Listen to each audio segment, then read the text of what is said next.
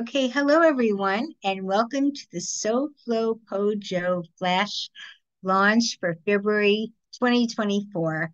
My name is Francine Witte.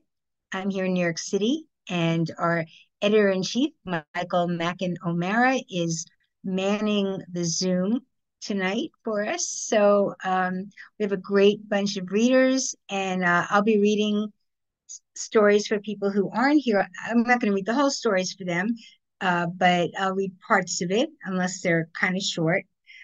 But what I usually do to start off is read just to warm it up, warm up the airwaves here. Is read a story by another writer. This is from flash fiction. Everybody who's in the flash fiction world knows this, right? This is, I don't know if this is showing up backwards, but um, it's the original Norton anthology of flash fiction. And I think this was back in the 90s or something when flash fiction was just a baby. And yeah, and really wonderful stuff in here. If you don't have it, just try to order it because it's a great book to have. And so here's a story that I always come back to. I really love this story. And in fact, I even wrote to the fellow who wrote this, Fred Lee Braun, to tell him how much I loved his story. I found him on Facebook. And it's like, must have thought I was a stalker or something, but that's okay. It's good stalking. Okay, this is called Water. She touches his hair by the river. I am in our apartment working. Her hand moves down his back. I empty the trash and unclog the kitchen sink. His former girlfriends have turned into lesbians. I take the key to his apartment, which he gave me so I could water his plants during the summer. He bends his kissing face to hers. I walk over to his apartment just 2 blocks away. Bare legs dangle in the river. I unlock the door and bolt it behind me. The room smells of feet and stale ashtrays. In the kitchen is a gas stove. I turn it on without lighting it. Down by the river is a flock of geese, which they admire while holding hands. Soon he will take her back to his apartment. Soon they will lie there lighting cigarettes. I relock the apartment and slip into the street. The air smells of autumn, burnt. In the sky, birds are leading each other south. I know there is nothing left between us, that she looks at me each morning as if I were something interrupting her life. Love that story. Okay, now we're going to hear from our first reader, um, in Tina Berry. Tina Berry is the author of Beautiful Raft and Mallflower. Her writing can be found in SoFloPoJo, his Best Small Fictions 2020 Spotlighted Story, and 2016 Tramp Set A Minor, the Maryland Literary Review, Rattle, Verse Daily, the American Poetry Journal, One Art, a Journal of Poetry, and elsewhere. Tina is a 3-time Pushcart Prize nominee and has several Best of the Net and Best Microfiction nods. Tina Berry. Thank you. Thank you. Thanks, Francine. Thanks, Michael. And thanks for everybody for being here. I'm excited to hear you read. I'm going to start with one of the pieces called Zeus Again. All of these pieces are going to be in my upcoming book, I Tell Henrietta. Okay. Zeus Again. Something about the guy in the bar bothered me. He grinned too broadly, as if my comments charmed him, leaned in too close as I spoke, was too easy in my company. I said yes, though, when he invited me to a Halloween party. Going through my mother's closet weeks before, I discovered an old caftan in shades of neon rainbow and welcomed the opportunity to swish around in it. On the night of the party, I opened the door to discover him dressed as an enormous swan. The costume seemed so lifelike, the eye black, glittering, feathers aflutter. Whoa, I said, and tried to back away, but his wings closed around me, one webbed foot wedged in the door. So that's that. And this is, thank you, this is Vanessa. I tell Henrietta about a lover, much older than me, with the library of a great scholar, a surprising perk from a man who sold girdles in the garment district. His room, 15-foot ceilings, oak shelves groaning with tomes, a ladder waiting on wheels. In the corner, a desk of mellow mahogany sat grand on a Persian rug. I awoke in his bed, urgent to peruse his collection. On entering the room, one book glowed green. When I reached for it, a photo dislodged, fluttered to the floor. A woman stared. Currents of blue veins coursed as if she were a river contained in spume-pale skin. Ample hips tapered into a whirlpool. What was beneath the water's surface, I didn't know. A glittering fishtail, a shell pearlized pink. Turning the photo over, a name, Vanessa. I shook him gently from sleep. Tell me, I said. Mm, Thank you. beautiful. This is, I tell Henrietta about Rusty. I tell Henrietta about Rusty, who wanted to tattoo his name above my navel, like all his other girlfriends. Rusty, like that was going to happen. Life had already drawn on my skin, the silver thread of a cesarean scar hiked up in one corner. He called it my second smile, and a more dramatic mark crisscrossed below a hip bone, as if the doctor had sewn with rope instead of thread. But rusty? Fenders rusted after too many snowfalls. Cast iron skillets, the kind I fried old Rusty's eggs in, rusted. When he ran his hand over my belly and said, "Come on, babe, do it for me," I thought, oh, hell no. This guy won't stick around long enough for the ink to dry. But there's that. Okay, and my last one is Lily World. 2 hours from suburbia to heaven. Gasoline stinks up the bus terminal. Cabbies swerve, flip each other off. Horns, painful music. Mother's cheeks pinken. The museum's revolving door wishes us into marble and glass. Crowds of women in wide wool skirts, scarlet lipstick, cashmere.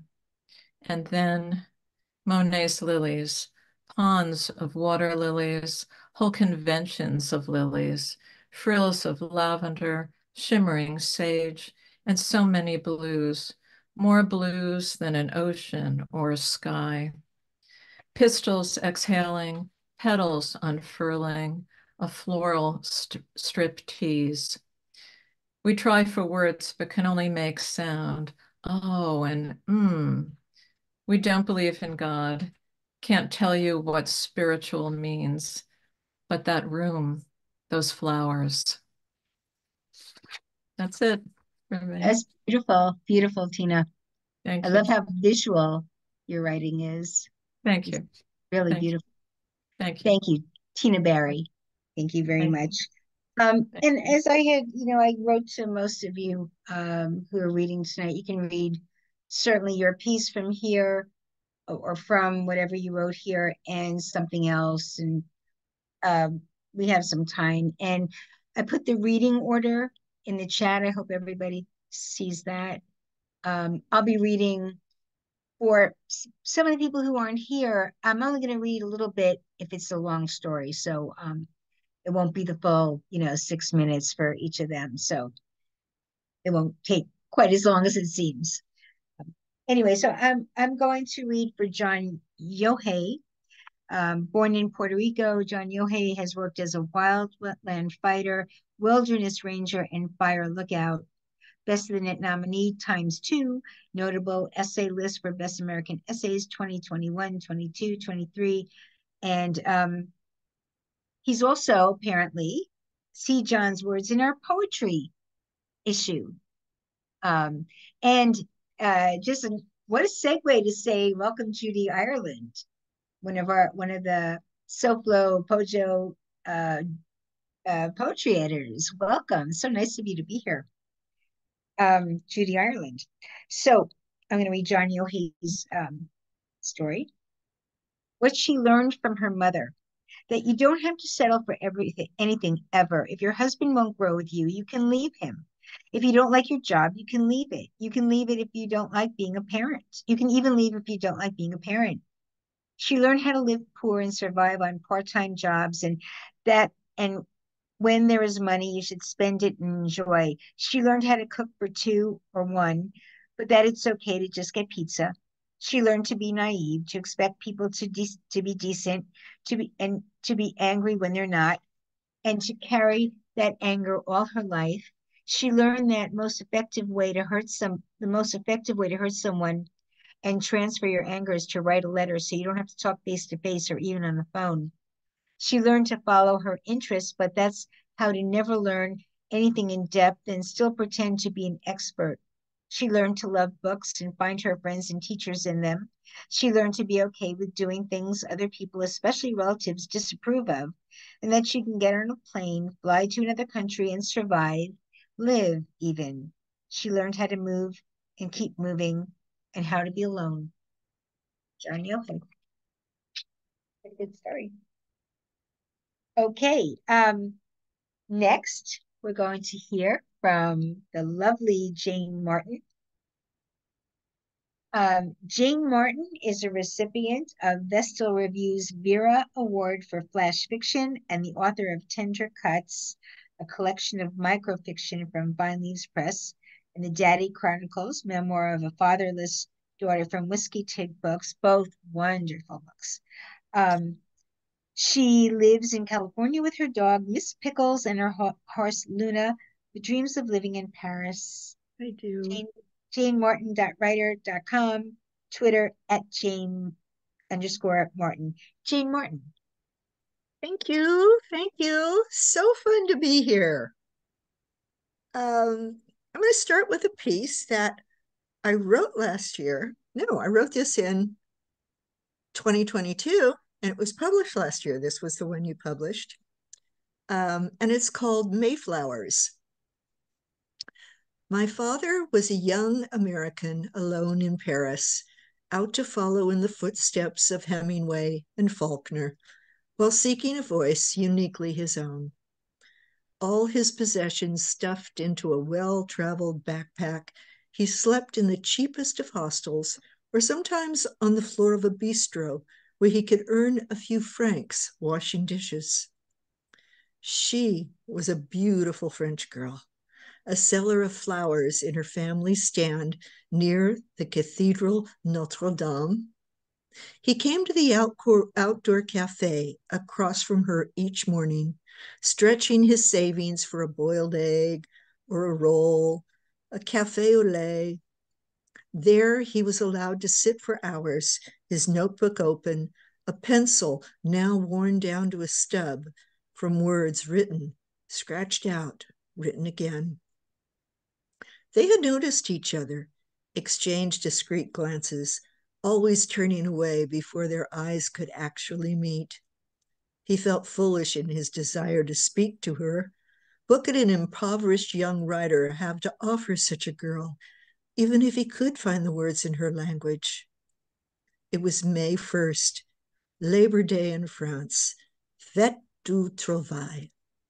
And as was tradition, everywhere the scent of lily of the valley, Mayflowers, as they were called, carried or worn on a lapel, caught the early breeze off the Seine. On this morning, Words failing him once again, the last tiny bit of lead fell from his pencil, and he closed his notebook. He would return to America. He would go to work in his father's factory. He would admit his foolishness. Then there she was, standing before him, carrying a sprig of tiny white bell-shaped flowers, which she laid across his notebook, and beside it, a new pencil. And though they've heard the stories countless times, when my children and I visit him today, the first thing they always ask is, "Tell us again how you met Grandma."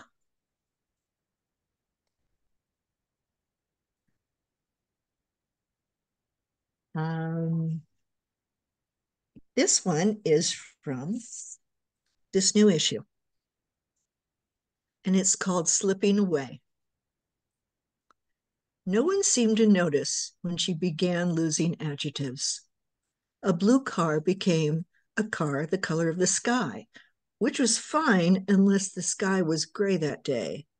Sometimes her daughter would say, "Oh, you mean blue, Mom?" And she would get annoyed and say, "I mean what I said," in a tone a lot harsher than she intended. Nouns were the next to go.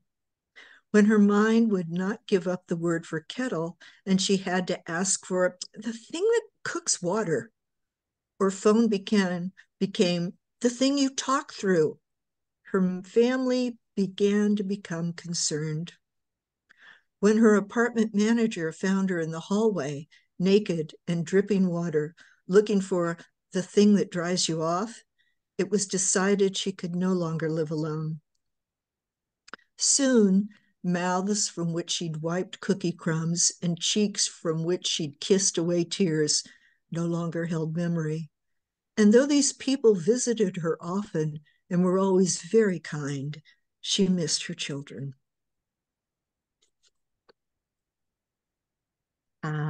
And the last piece, I'm actually going to read from Tender Cuts. And this one is called The Elephant Roars. No one wanted to talk about the elephant in the room, except for the children, who would talk of nothing else. We had adopted it when it was a baby, when we believed we could have no children of our own, when we believed our love for one another wasn't enough. The toddler snoozes in the curve of its trunk, while the twins cling to its sturdy legs, sucking their thumbs well into their teens. You lie on the sofa, clutching the remote, only your feet visible under the pachyderm's massive belly. I sit at my computer, chatting with wolves. The elephant roars, but nobody hears it. Oh, Thank you so much. Beautiful, Jayne. Thank Jayne you. Martin. It's just Thank beautiful. Very touching, poignant. Okay, so I'm going to be reading. Gary Fink was supposed to be here, but he had a family emergency, so he asked me to read part of his story. So I'll just read 2 paragraphs, and you can read the rest of the story in the issue. Gary Fink's flash collection, The Corridors of Belonging, was published by Pelicanesis Press in 2022. His newest book is The Mayan Syndrome, a memoir and essays, Mad Hat Press 2023. Its lead essay, After the Three Moon Era, was reprinted in Best American Essays 2020. He is co-editor of the annual anthology Best Microfiction. He and Meg Pocris are the engine there of our wonderful Best Microfiction. So Gary Fink is quite a presence in the fiction, short story, and now flash world. So I'll just read a little bit of his story. Summiting, not exactly Mount not exactly Mount Everest, but we don't have 100,000 plus to spend, what some people call a bargain, because summiting there is singular and loaded with bragging rights.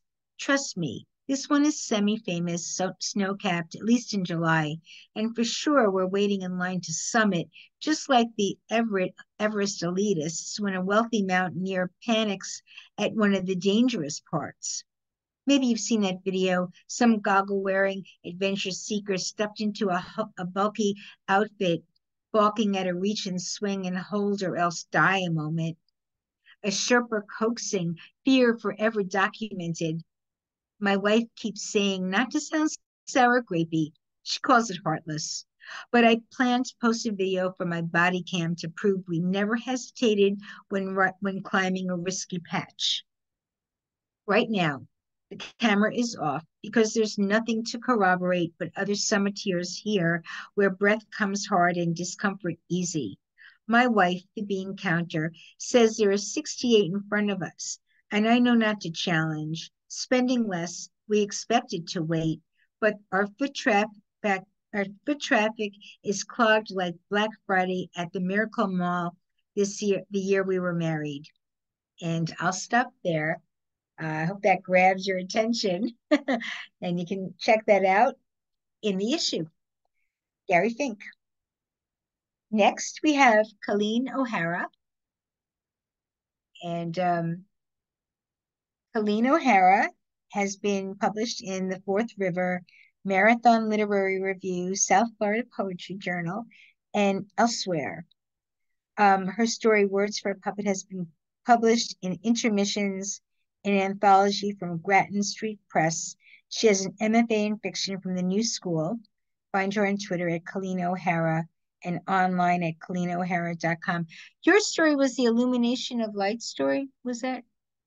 Yes, that is what I published before, A Brief History of Illumination. Yeah. That I've told you this many times. That's just one of like the best stories I've ever seen come in. So I loved it. Thank you so much. Loved I it. really appreciate it. And Yeah, I really appreciate yeah, in a world of stories that I love. I love all the stories. And that one just like it was one of those stories that just jumped off the page at me. So yeah, it was pretty good. So let's hear from Kellene O'Hara. Okay, thank you so much. And thank you, South Florida Poetry Journal, for all of your love and support. So I am having internet issues. So if I cut in and out, it may create a new piece of fiction. We're going to call it Zoom erasure fiction. I'm going to be reading heliotropism. So if you want to follow along online in case I do cut in and out, just to let you know. Okay, so this is heliotropism. 1. All the light I cannot hold, sunshine spills through my fingertips.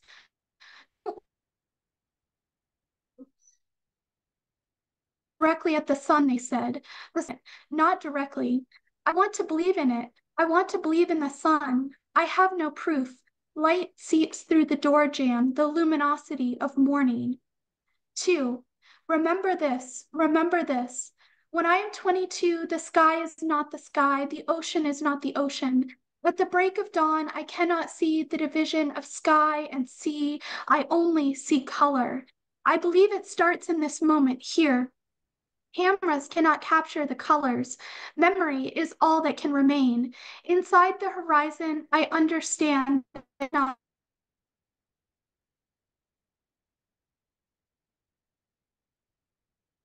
Remember this.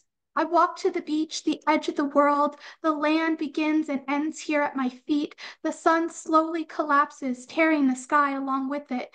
Nearing the final crest of light, there is a bloody semicircle on the waves. I stand until the burning blaze scorches me and the water turns black with time. Black hole settles on sea and sky. I stare, but I feel it sucking me in. I run away. I think part of me was taken. When I was young, I lived for sunrises. I wanted to see days ignite. How many sunsets and sunrises have there been? Plenty. Not enough. One day, the sun will bill us. That is not today. Today is the day of the sleeping sun. Remember this. Remember this. I can feel the sun. I know it is there. My eyes are shut. I do not need them to be open. I want to feel what is visible. I want to feel what is obscured. I feel it happening. The sun rising, the sun setting. I feel it. I believe it. I see the sun as it rises. I see the sun as it sleeps. I see, I see, I see. 3. The dying light is warmest, final etching of sun into skin. Before the shadow of night, the evening breeze blows. Still, the pale light persists, burning hotly against the void, the absence of itself. I feel it on my shoulder, that dogged determination, the tenacity of touch. It doesn't want to be forgotten. I do not wish to forget. I turn my face like a plant, twisting towards the sun. I crave the light. I need it. I want it. I force myself to remain, to feel for one moment. This moment is the only moment that matters. All other moments are oblivion. My eyes cannot hold the light. They are closed, useless portals of nothing. My skin clutches the illumination, traps it in the nerves. Signals are sent to my brain, electric codes that say, this is the sun, this is the sun, this is the sun, over and over, a different relay now, cold, cold, cold. I cannot interpret the message. What is cold? The air, me, am I cold? I don't like the cold, I like the warm. I want warmth above all else. I reach out my hand, I am touching cool at been extinguished. I recall the previous moment. I remember the sun. I remember the warm sun. I hold on to the memory now, right at the fall of night. This seems critical, although I cannot say why. Living things crave sun. They need it. They want it. I am a living thing. I crave it. I need it. I want it. The moment fades from me, from my fingers, from my mind. What is it that I desire? I forget. I forget. I do not know what to search for in the night. I do not hold anything here. In the darkness, I let go. Thank you. That was brilliant, Colleen. Thank you so much. And I love Zoom erasure. That's classic. I love that. So thank you so much. It's been an interesting evening of Zoom things. So I kind of love it. It's kind of real, you know? Okay, that's Colleen O'Hara. And you can read her story without the Zoom erasure online in the issue. I'm going to read for Kelli Short Borges, who's I think she's at a bachelorette party for her daughter who's about to get married. So that's a pretty good excuse, I thought, you know. So Kelli Short Borges writes essays, short stories, and flash fiction from her home in Phoenix, Arizona. Her work appears or is forthcoming in Gone Long, Tahoma Literary Review, Flash Boulevard, Cleaver, Moon Park Review, The Pen Review, multiple anthologies, and elsewhere. Kelli is a Best of the Net, Best Microfiction, and Best Small Fictions nominee. Often you can find her at favorite local bookstores, where she gobbles up lemon cake and books in equal measure. She's currently working on her first novel. Okay, Kelli Short Borges. Why I did what I did after work behind Titty McGee's.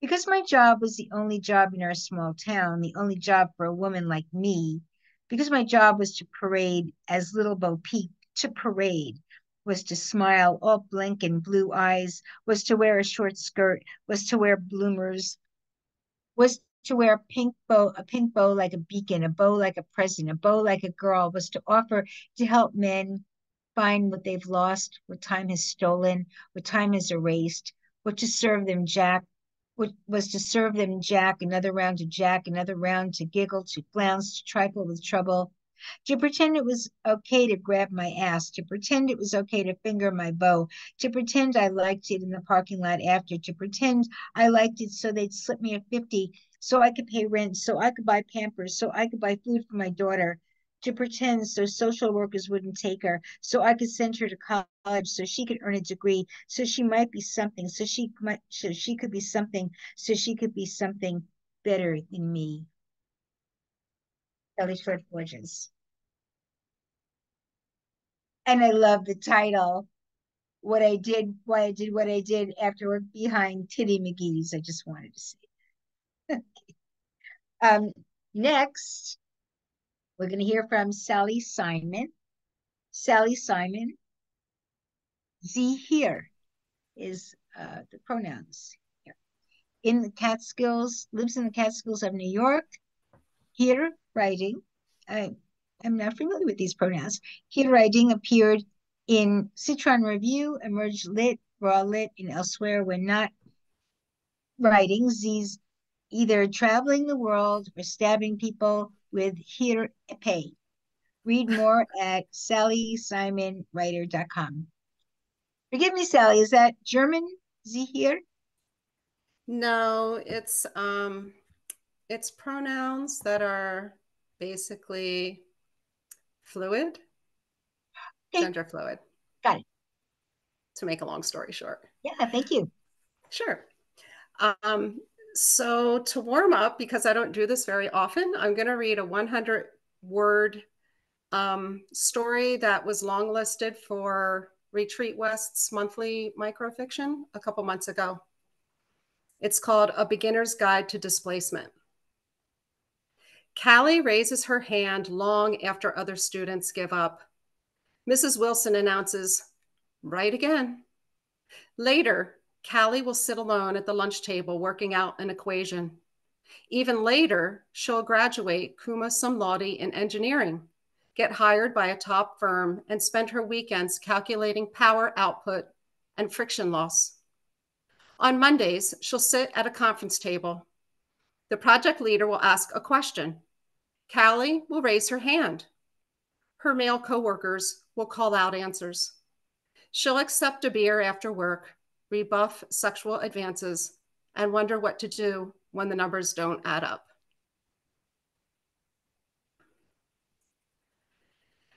So the piece that was in SoJo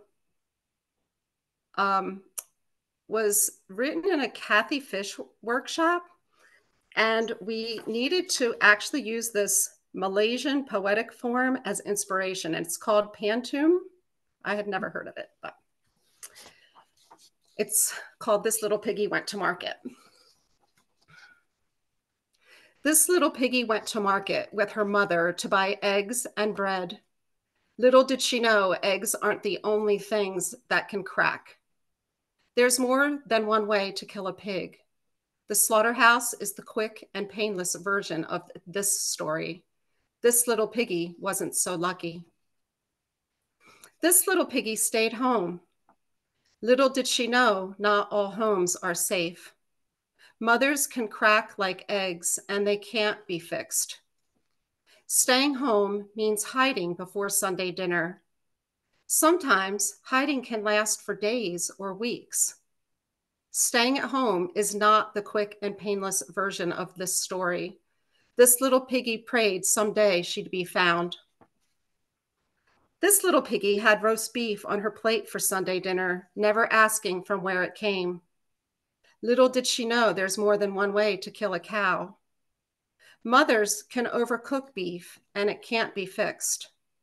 Throwing the leftovers in the trash is the best version of this story. This little piggy tried to have none, but she was oh so hungry. Sometimes this little piggy had none. Days and weeks went by and still no roast beef on her plate for Sunday dinner. She was oh so hungry. Little did she know starving is just as bad as slaughter. There's more than one way to kill a pig. There is no version of this story that isn't painless. For days and weeks, this little piggy cried.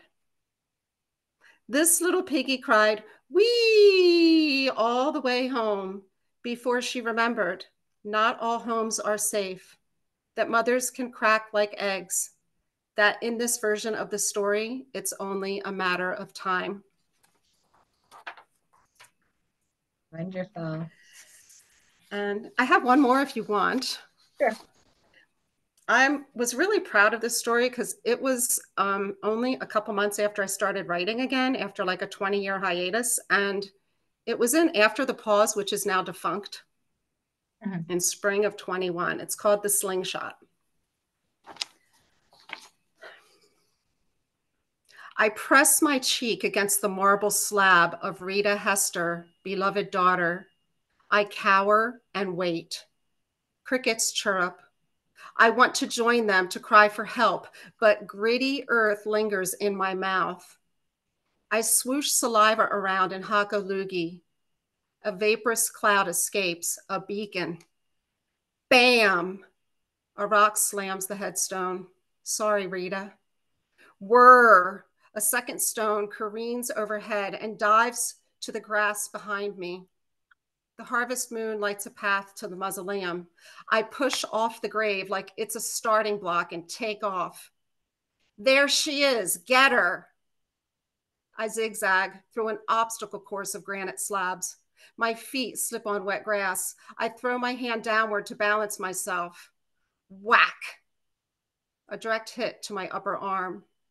Throbbing radiates up my shoulder to my neck where it takes root. I swerve around a bush and make for the mausoleum. The taunting amplifies. You can't get away, tranny. Don't you want to eat more dirt? You run like a girl, Carl. She is a girl, dickwad. A cacophony of boyish cackles saturate the night. My tormentors chant Carl like it's a curse word. The shadow from a nearby limb paints a crooked finger on the ground. I sprint to the tree and take cover behind the trunk. Thump. Bark explodes at my feet. It's maybe 15 feet to the concrete behemoth. My chest feels like a clenched fist under my binder. I'm dizzy as I propel myself to the ground. I dig my elbows into the soft earth and crawl forward like a soldier. Where is she? Don't know, I can barely see. I swear she was heading for that tree. Load your biggest stones, boys, on the count of 3. Smack. A rock strikes my lower back. The blow extends down my leg, electrifying my toes. I lose my focus and grunt. Did you hear that? Sounded like a pig. It came from over there. I wriggle forward. A war medallion hangs from a thick wire jutting from a grave. I rip the rod free. Dirt clings to the jagged spike. I tuck it under me and cradle it close. There's huffing and puffing above me. Something plops beside my head. My neck kinks when I turn to see what it is. A wooden Y handle with twisted rubber supporting a leather pocket. The spirit of David overtakes me, commands me to stand my ground. 3 zips occur in rapid succession. Turn her over, boys. Time to show Carl what a real man looks like. I clutch the spike, prepared for action. Goliath is about to get his. Wow. Thank you. Thank you, Sally Simon. That was just breathtaking, really. Thank you so much. And it's really interesting to, hear the stories read out loud too. And I have my captions on, so I'm reading along, even the ones that I didn't, that weren't in the journal. Like I can read them at the bottom there as we hear them.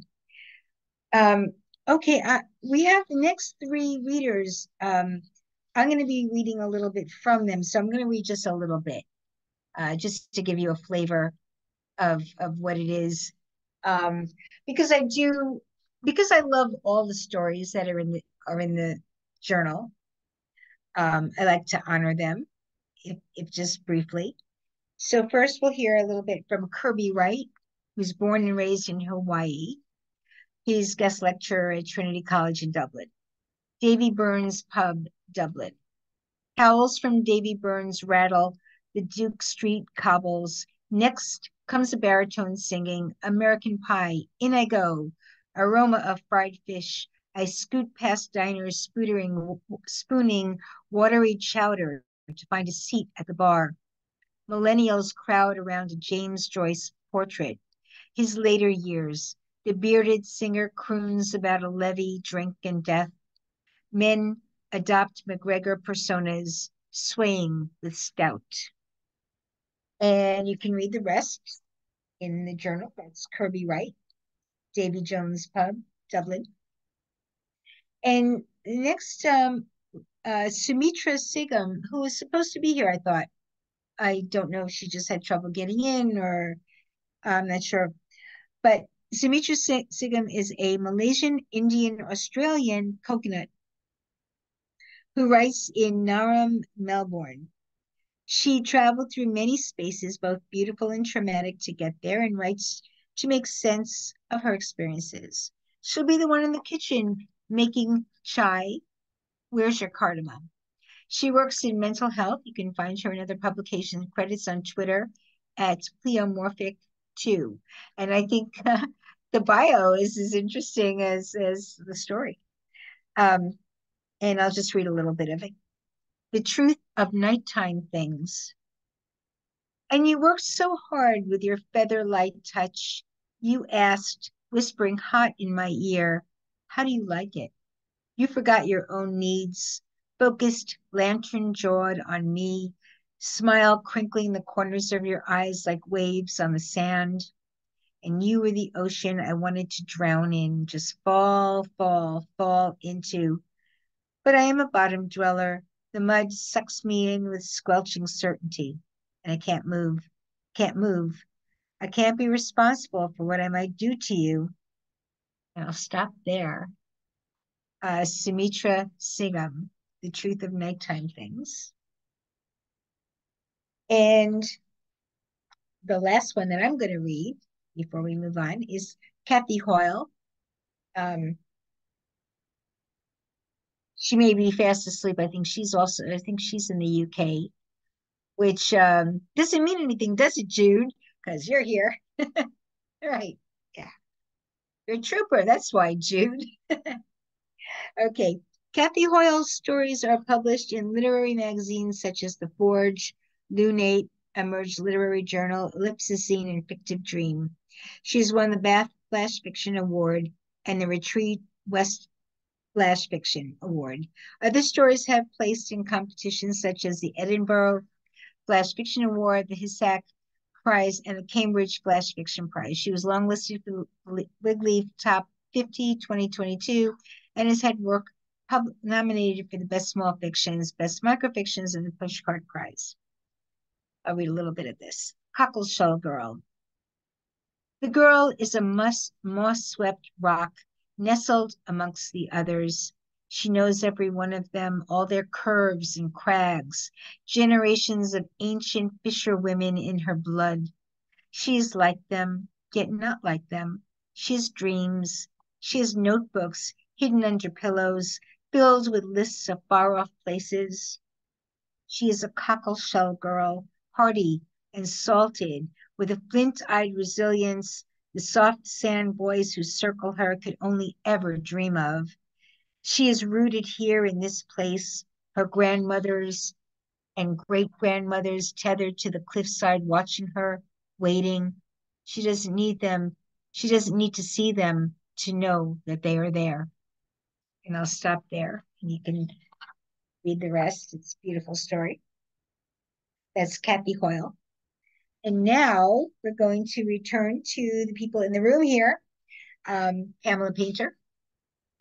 Pam is the award-winning author of 5 story collections. Her stories have appeared in numerous journals and in the recent anthologies Flash Fiction America, which is in Norton, Best Microfiction of 2023, and Best Small Fictions 2023. She has received 3 Pushcart Prizes, and her work has been staged by World Theatre in London, New York, and LA. Her story, Doors, has been made into a short film. She lives in Cambridge, Mass. Pamela Painter. Oh, thank you. I'm on. Okay. Thanks, Francine, and thank you for all your editing, all the work you put into this. So I'm going to read 2 stories. The first is called A Private Conversation. My husband kept telling me we need to talk, to have a private conversation that lasts longer than the time it takes us to dress for work, or for me to rustle up omelets for a Sunday brunch, or for him to open bottles of wine before guests arrive.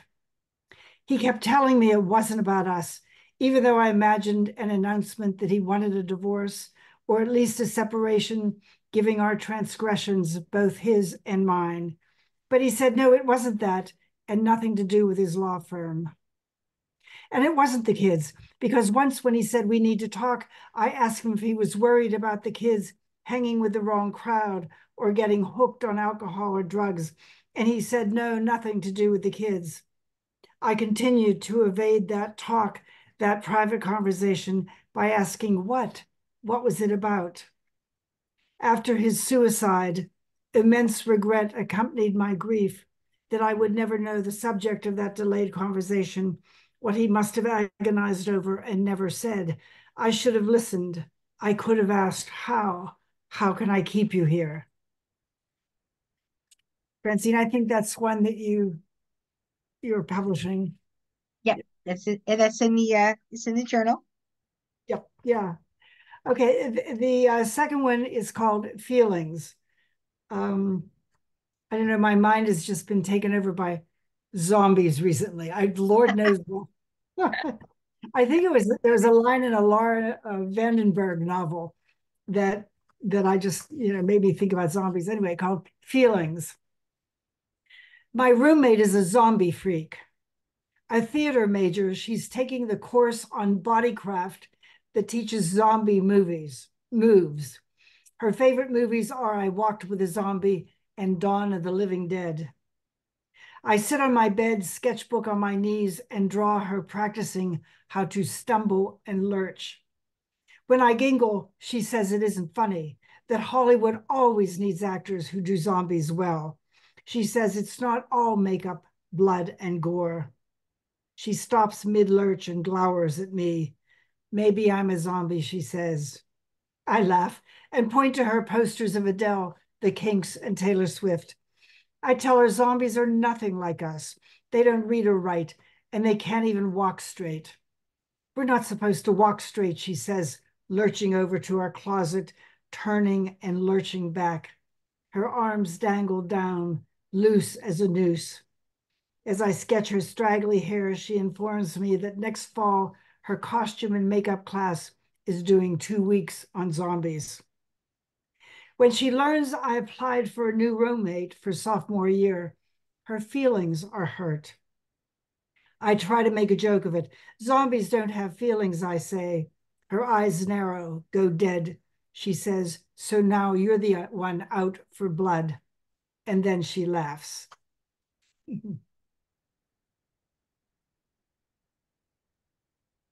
How many have seen I Walked with a Zombie? Anybody there saw? That is so wonderful and so creepy. Anyway. Oh, thank you so much, Pam. Always wonderful to hear you. Thank you. And yeah, I'm going to keep an eye on your zombie fixation. Okay, that was, of course, Pamela Painter. And next, I'm going to read a few people who are not here. And again, I'll just read a little bit of their stories. L. Mary Harris. L. Mary Harris L. Mary Harris's stories have been chosen for the Wigleaf Top 50 and Best Microfiction. She lives in the Ozarks. Follow her at L. Mary Harris and read more of her work, lmaryharris.wordpress.com.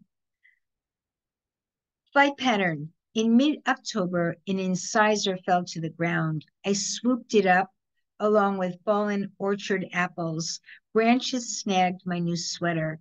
I told you there was something a little dreamy about this time of year, teetering, dynamic, yielding, something I wish I could capture in a little glass bottle with a diamond-shaped stopper. I bought a sun lamp in either late December or early January. Package insert stated it cured insomnia and despair. Seemed like a tall order, maybe a marketing ploy gone too far. But what is marketing really but hope? I then bought a bag of oranges and a pineapple, sunshiny fruits that made the sun lamp feel like that all-inclusive resort in Acapulco. And I'll stop there. You can read the rest online in the journal. L. Mary Harris, Flight Pattern.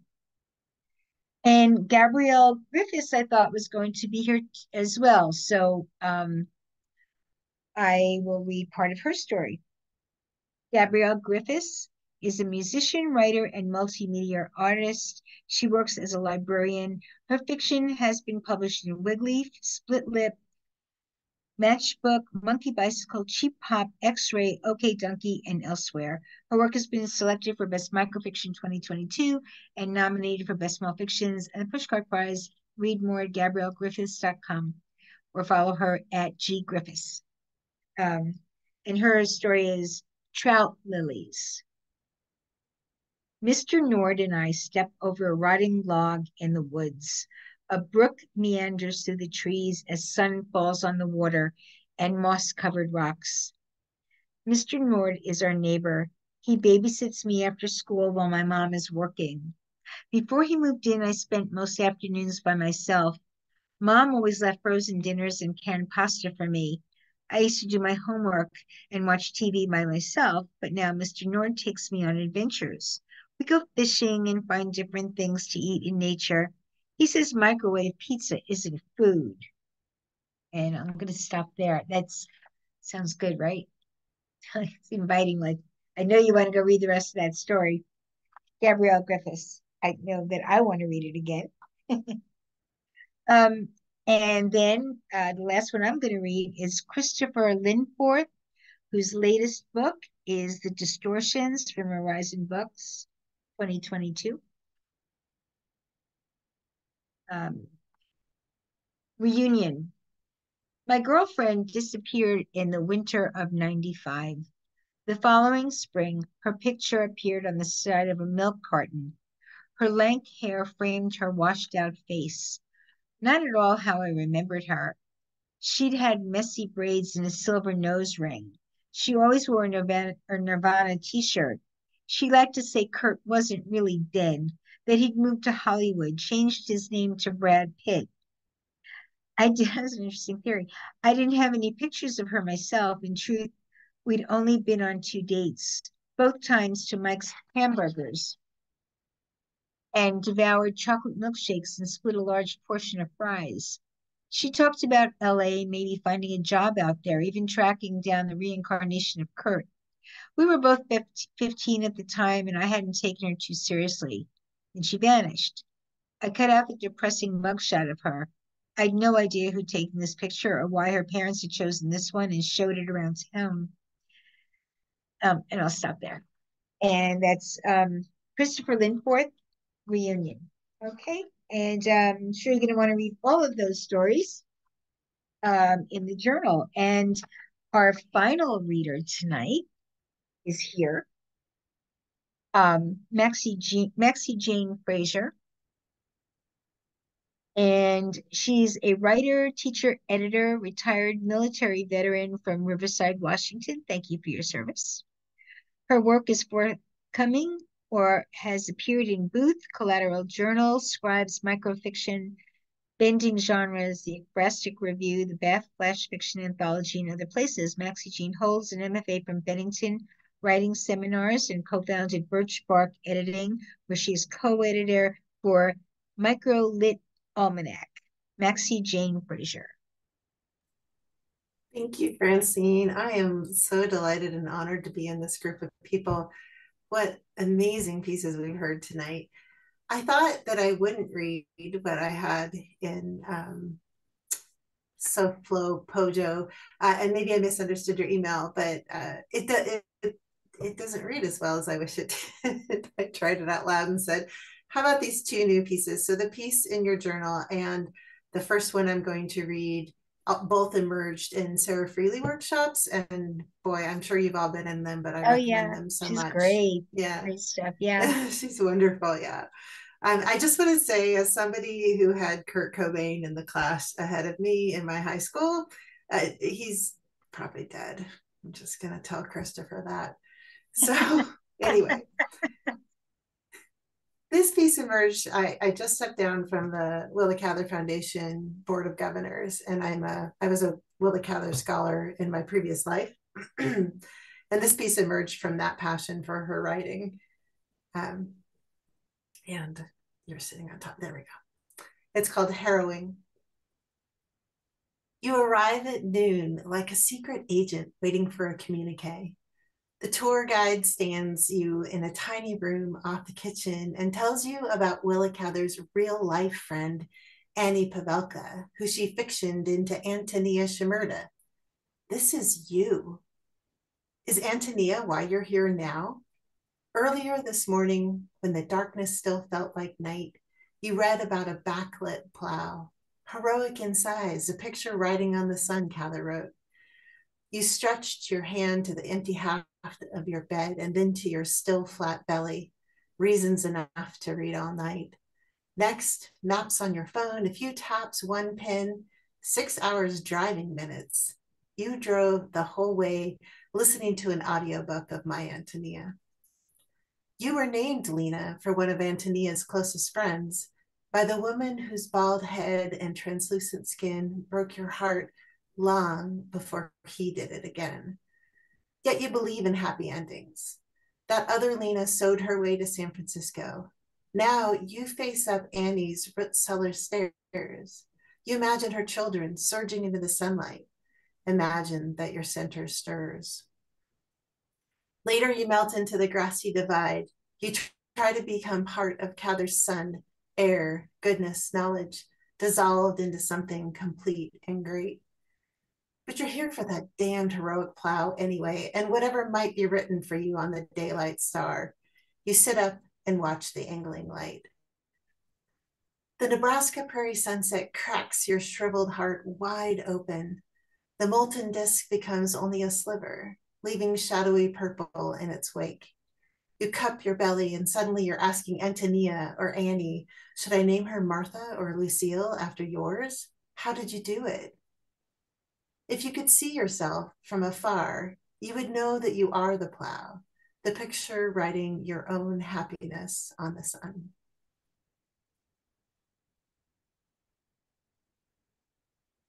The second piece, I just lost my sister about a month ago to a long terminal illness with metastatic breast cancer. And I actually just wrote this a few days after she passed. It's representing the last time that we really walked out to the car together. This is called Carved. Canada geese insist this way behind fat snowflakes. Miocene cliffs drop into today's Columbia River and we pause. A gift? I turn to you bundled up with a knitted cap protecting your bald head from the chill. Beautiful, you breathe and pause your cane-punctuated journey to the car.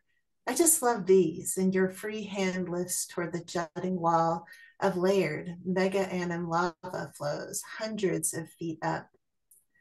We stand on Crescent Bar in this moment, an island built for two.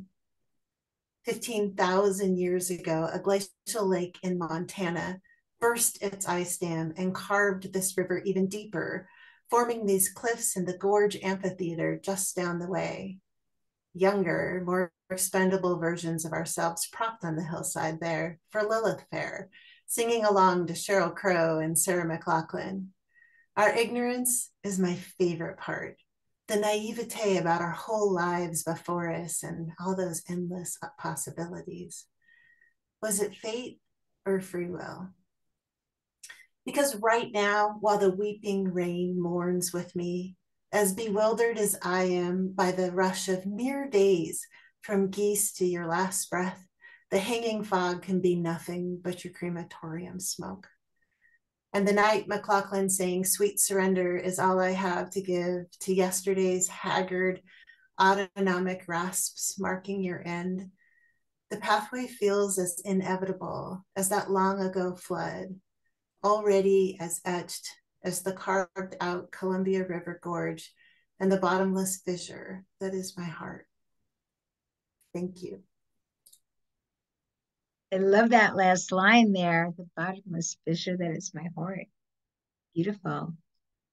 And you can read MaxieJane's story, A Feminist History of You, in the journal. And thank you, MaxieJane. And I'm listening to these stories and thinking I'd publish them all again. So there you go. It's really nice to hear them again, hear them read aloud. It's beautiful. Thank you for being here. And thank you too to Jude and my Aunt Miriam and Judy Ireland and Shannon Castor for your wonderful presence and being such a beautiful audience. And really, really nice. You just kind of make it. You're like the icing on the cake. So once again, thank you for these beautiful readings. You make my job so easy, sitting in these wonderful stories, and it's just a delight. So thank you. Keep submissions are always open at SoFloPoJo and SoFloPoJo.com. And also go check out the great poetry. We have a lot of great poetry in the journal and essays and all kinds of good stuff. And we'll be back next time in a couple of months. And so thank you again, Michael McInerney, for your Zoom teching. And everybody, drive safely and good night.